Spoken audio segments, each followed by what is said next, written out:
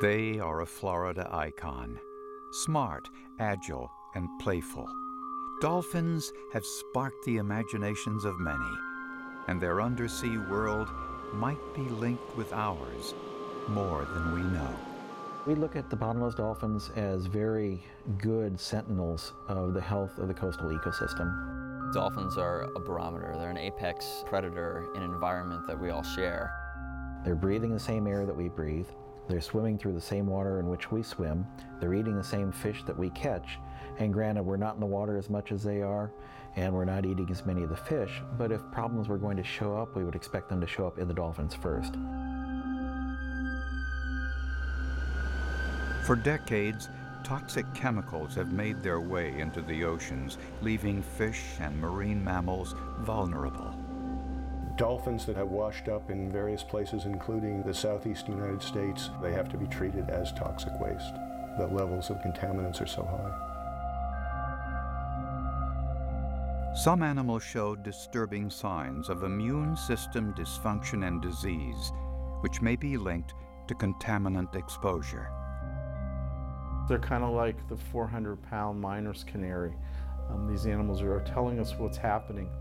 We've used the oceans as our toilet for centuries, and now I think we're starting to see the effects of that through all these new health issues that are coming up. So if these dolphins here on our coastlines, these apex predators, they're getting sick, well, who's next? And it's the humans.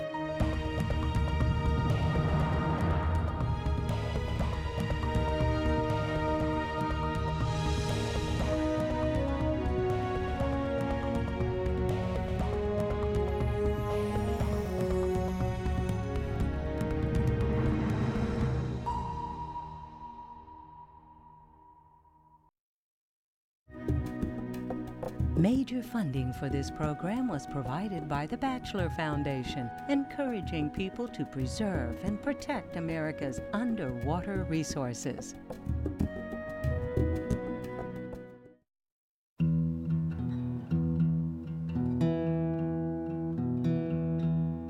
Bottlenose dolphins are common in Florida waters.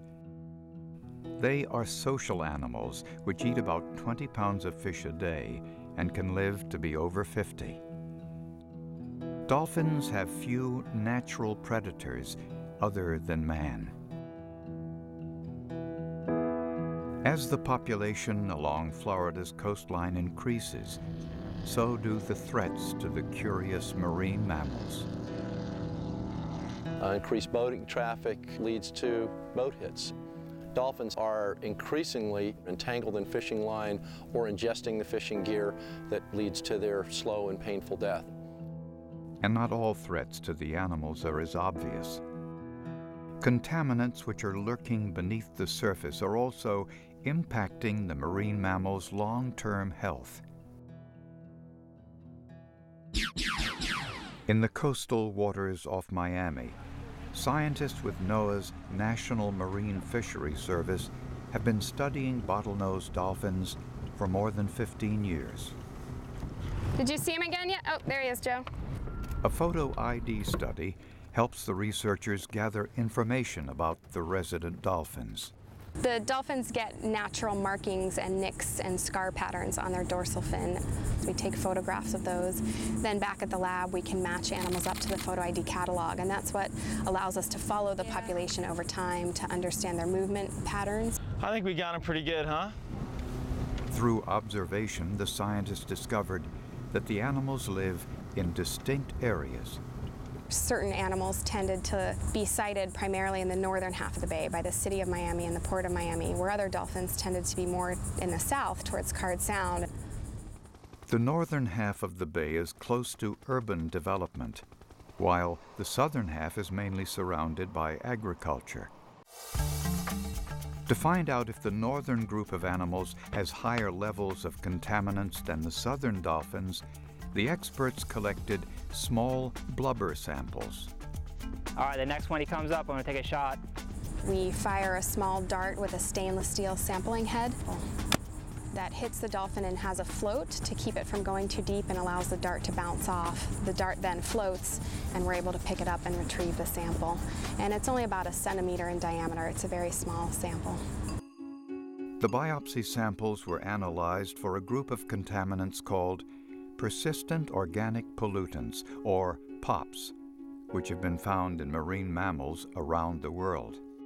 We looked at over 80 compounds, PCB congeners, DDTs, which are pesticides, and also the PBDEs, which are flame retardants.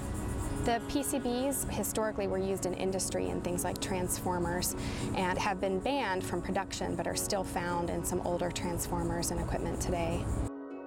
DDT is a pesticide made infamous in the 1960s when its harmful effects on human health and the environment became known. The use of it and PCBs was banned in the United States in the 1970s. But these compounds degrade very slowly. Transported by wind and ocean currents, high levels of these toxins can still be found in the environment today, in as far away places as the Arctic. These chemicals are very, very persistent in the environment, and we're still finding them in organisms all over the world. Another potentially harmful group of contaminants called PBDEs are still legally produced in most U.S. states. The flame retardants are currently produced today, and we're concerned about those because they're very similar in structure to PCBs. They persist in the environment, they can be toxic, they are known to transport around the world in a similar way that PCBs did, and they're found in our homes on a regular basis now. They're in our electronics, in our furniture, in our carpet, in our cars, used as flame retardants widely. Exposure to these chemicals has been linked to a number of health problems. All of those chemicals have been identified as most likely endocrine disruptors. They can impact the immune system, they can decrease reproductive success, they can cause problems with the hormones such as estrogen levels and thyroid hormones. They can also impact neurological development, so they are definitely compounds of concern for both dolphins as well as humans. Marine mammals are especially vulnerable to these pollutants because they bioaccumulate in the animal's blubber. The organic pollutants bind to fat cells, and so they'll be bound to particles in the sediment, and then the small organisms that feed off the sediments will accumulate the contaminants from the sediment. The larger fish eat the smaller fish, and it continues to accumulate up the food chain because those contaminants are binding in the fat stores. So the animals that are on the top of the food chain are getting much larger doses that have been accumulated through the food chain over time, and that's true for both dolphins and humans. There we go. In Miami's Biscayne Bay, scientists discovered that the northern group of dolphins did have higher levels of most contaminants than the southern group. We found that the northern group had extremely high levels of PCBs, and in fact the males in the northern half of the bay had 5 times higher PCBs than those in the southern half of the bay. As a matter of fact, the dolphins in northern Biscayne Bay have the highest levels of PCBs of all the dolphins studied in Florida. I would expect higher levels of contaminants here because of a higher urban area, more industrial inputs. Even going back in the 60s and 70s, Miami was much more populated than some of these other areas of Florida. Since dolphins and humans eat some of the same fish, several people have questioned the levels of contaminants in humans. To get some answers, the Centers for Disease Control is now conducting a pilot study of local fishermen in Biscayne Bay to test if they too have high levels of persistent organic pollutants in their bodies. POPs have been linked to a slew of health problems in people, and according to the Environmental Protection Agency, humans are mainly exposed to POPs through contaminated foods. I certainly am a lot more careful about how much seafood I eat of various kinds. The fish offer a lot in terms of health benefits, but they also offer a lot of threats when you start looking at the contaminants that are found in them. All right, Jace, you got the bow line? Got it. Ready? Okay. Dr. Randall Wells heads the world's longest-running dolphin research program in Sarasota Bay on Florida's west coast. The Sarasota Dolphin Research Program, under the auspices of the Dolphin Research and Conservation Institute of the Chicago Zoological Society, has been based here at Mote Marine Laboratory actually since its start back in 1970. There it is. We have a span of 5 generations that we're currently observing out in Sarasota Bay as long-term residents as part of a community. Each year, researchers conduct a health assessment of the area's dolphins. The health assessment involves finding a selected group of dolphins in shallow water and setting a net around that group of dolphins and working with each individual one at a time on a specially designed veterinary examination boat. We take a suite of measurements, a suite of samples, we mark the animal if it's not already recognizable to us, and then release it right there on site. One of the challenges scientists face is determining what levels of toxins are harmful to the dolphin's health, since they can't do experiments on the animals. Studies have been conducted on other species, however, and conclusions were drawn about the threshold levels in dolphins. The threshold level is one that was established theoretically looking at other mammals, and what we find is that our males mostly are in excess of that threshold level where you would begin to expect to see health problems or reproductive problems. And we suspect this may be one of the reasons why we see hints of immune system dysfunction in the older males, why we see the older males not living as long as females. Dr. Wells says females are thought to have a longer lifespan because they offload contaminants to their firstborn calves. As they're putting on blubber in preparation for the winter, they're eating a lot of fat-rich fish. These fish have higher levels of the contaminants than the fish earlier in the year. It goes into the blubber of the dolphins. It stays there until the spring when the animals start to shed some of the lipids that were in their blubber. So as these contaminants are released from the blubber, they either can go to target organs and be a problem, they can be biotransformed into more lethal forms or into less lethal forms. They can be excreted in some cases, or they can be passed on in the milk to the young dolphins. And that's where one of the more serious problems occurs, we believe. We've been able to measure the levels of contaminants in females that have yet to lactate, and they are much higher than they are in older females that have given birth and have lactated. In looking at firstborn calves in Sarasota Bay, we find that they have higher levels of contaminants than do the secondborn, thirdborn, fourthborn, fifthborn, and most of the firstborn calves don't survive. Coming up, straight ahead. Bottlenose dolphins in the coastal waters of Florida are sentinels of ecosystem health. So we should be concerned. We shouldn't be frightened, but we should be concerned, and we should be looking as best we can at those aspects of the environment that impact us as well. Researchers are also studying bottlenose dolphins on Florida's Atlantic coast. The Indian River Lagoon stretches along 40% or 156 miles of the state's central east coast. It is one of North America's most biologically diverse estuaries.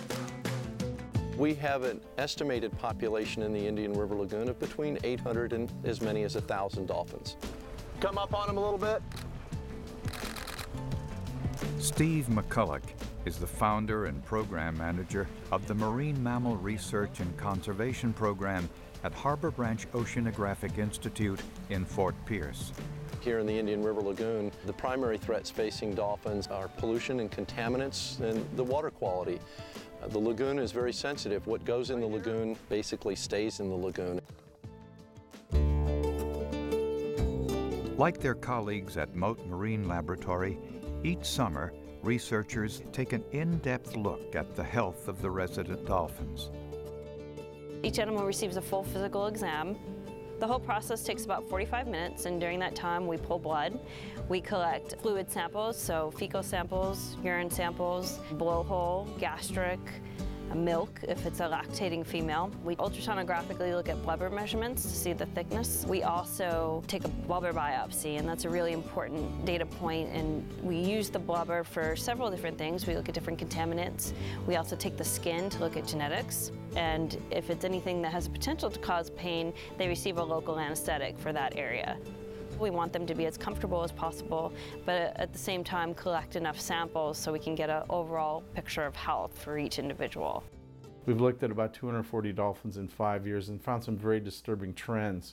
For one, mercury levels in these dolphins were 21 times higher than what the Environmental Protection Agency considers safe for human consumption. You wouldn't be allowed to eat a dolphin because the wild dolphins are so contaminated here in Florida. Mercury is a heavy metal that's a deadly neurotoxin. In humans, that's been shown to have an effect, especially some neurodevelopmental issues, which does obviously pose a significant threat to humans, especially pregnant women who might be eating fish from the lagoon. Mercury is released into the atmosphere from such sources as coal-fired power plants, and it eventually makes its way into the oceans, where it bioaccumulates up the food chain.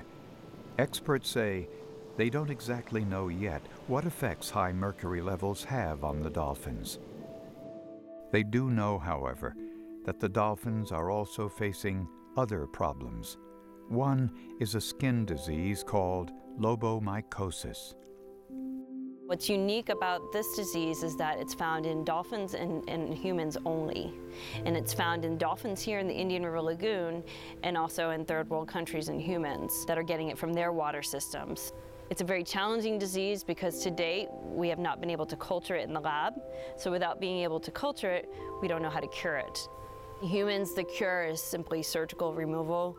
We don't do that with our dolphins because the disease is so widespread, you'd essentially have to remove an entire layer of their skin, and that's just not realistic for them. And lobomycosis isn't the only skin disorder found in the Indian River Lagoon dolphins. What we're seeing is lesions on their tongue and lesions in their genital area. And what we know now is that it's a separate papillomavirus specific to the species of dolphin. What's the big deal? Well, the concern is that these papillomas, or these warts, are now converting and becoming cancerous. Experts say the prevalence of various types of cancer has gone up in marine mammals over the years. That's disturbing to me, and it suggests some sort of environmental distress, that something's going on in the environment that's triggering these new things. And there's one more troubling discovery. In some of the dolphins we've studied, we're seeing antibiotic-resistant bacteria. The question is how come, why? These animals are not given antibiotics. So the theory is that runoff from sewage from human sources where humans are treated with antibiotics quite regularly. A lot of these medications, they're not broken down during sewage treatment. So they get in the lagoon and the communities of bacteria exposed to antibiotics, and eventually they do develop a resistance and that population proliferates. It's a big issue with the CDC because potentially what you're doing is breeding bacterial superbugs. These bacteria are resistant to antibiotics that humans would need to take if they got sick with them. Problem is now that the organisms are resistant to those antibiotics. So you're breeding a superbug into the ecosystem that could come back and impact man. Many of these pathogens are zoonotic, which means they can be transmitted from animal to human. So they're really just telling a story about the health of the environment in general, not just the health of dolphins. So it's something we should all take notice of. The exact causal connection between contaminants and the dolphins' illnesses are still unknown.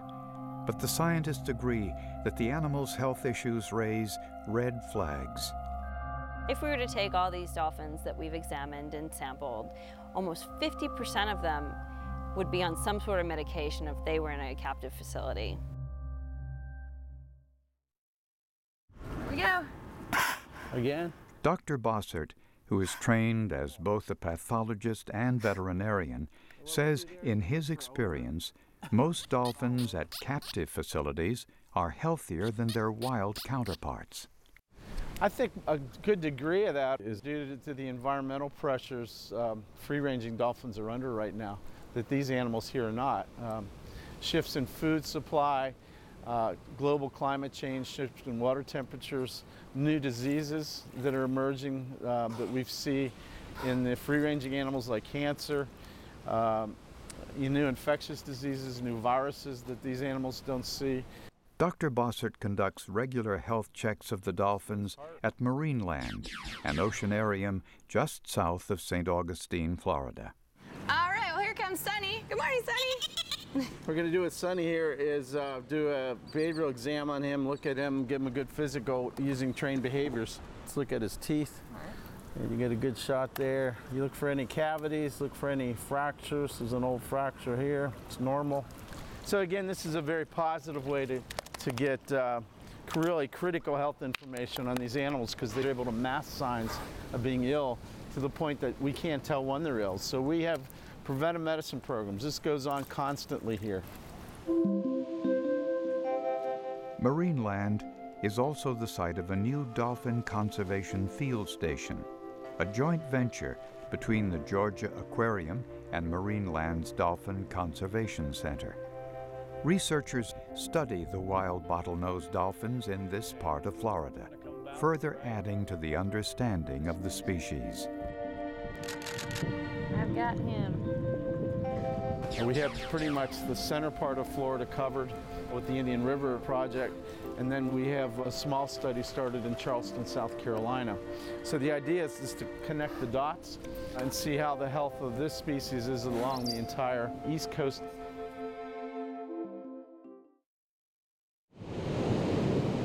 Another person who is actively raising awareness about the plight of dolphins is filmmaker Hardy Jones.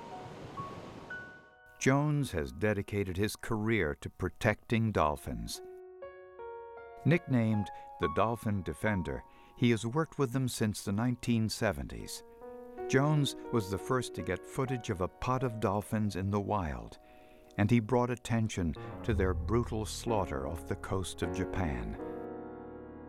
Later, he turned his attention to the potential health impacts of contaminants when large numbers of dead dolphins washed up along the east coast of the United States in the late 1980s.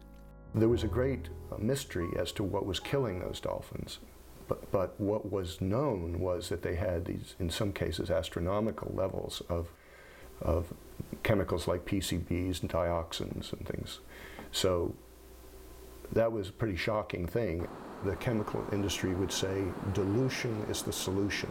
In other words, okay, we're pumping this stuff into the oceans, but it will get so diluted that it's not going to be a problem. But what they didn't reckon on was bioaccumulation. In 1997, the issue of ocean contamination became personal for Jones when he was diagnosed with acute mercury poisoning. I was feeling very fatigued and kind of muddle-headed, and so I got a test for mercury. And it came back with the mercury just popping off the chart. So I said, well, you know, where did this come from? And at the time, I was eating swordfish and tuna 2 or 3 times a week. I thought I was eating really, really healthy food. Fortunately, if you're diagnosed with mercury and you want to get rid of it, you just don't eat fish again, and it will gradually diminish. Fish is an important component in a healthy diet. But people also have to be aware that there are a lot of fish which are not healthy, or they're not healthy in large amounts. We don't want to discourage people from eating fish and getting those omega-3 fatty acids, which are really important in heart protection, probably cancer protection. But it doesn't do you any good to eat the omega-3s and absorb a bunch of mercury or PCBs with it. Jones suspects that it's not just the mercury in fish that can impact human health. When he was diagnosed with cancer, he began to take a closer look at persistent organic pollutants.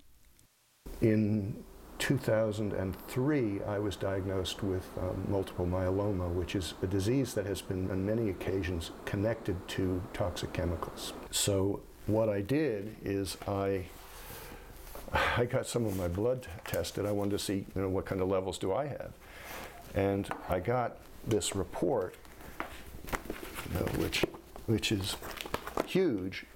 All of these things are indicating levels of toxic chemicals in my body. So where did I get all this stuff? And so realizing that I had it in me, and that the scientists that I spoke to, medical people, said, well, that's not unusual. I thought, it's not unusual to be loaded with these toxic chemicals. Through his organization, bluevoice.org, Joan started a project called A Shared Fate, which draws attention to toxic chemicals in the ocean and their potential impact on marine mammal and human health. I just started to see more and more about how these ocean contaminants are connected to disease in not only marine mammals but in humans. For me, this tie of this disease that I was diagnosed with to the toxins in dolphins that I've studied and tried to protect and loved over all these years was kind of a striking irony.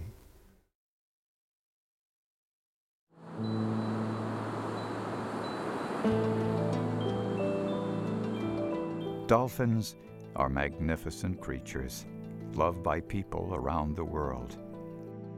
As modern science strives to learn more about their health, one thing is clear: the dolphin's charismatic smile belies the silent threats lurking in their ocean home. If you care what happens to yourself and to your children and your children's children, then you don't have a choice than to care about what happens to these dolphins.